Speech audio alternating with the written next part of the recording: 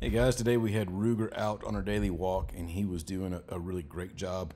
Has been doing really good with leash pressure and e-collar pressure. Today we decided to test out just the e-collar pressure. So we did a drag leash technique where literally I just dropped the leash and let him drag it, which is why I buy really cheap leashes. But he did a great job. He's holding close to me very well. He's responding to e-collar pressure very well. As with most hounds, and Ridgebacks are no exception, he is higher than a lot of dogs.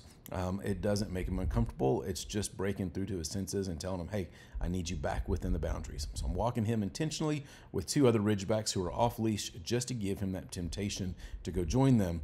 And so far, so good. He's doing a phenomenal job of staying close to me.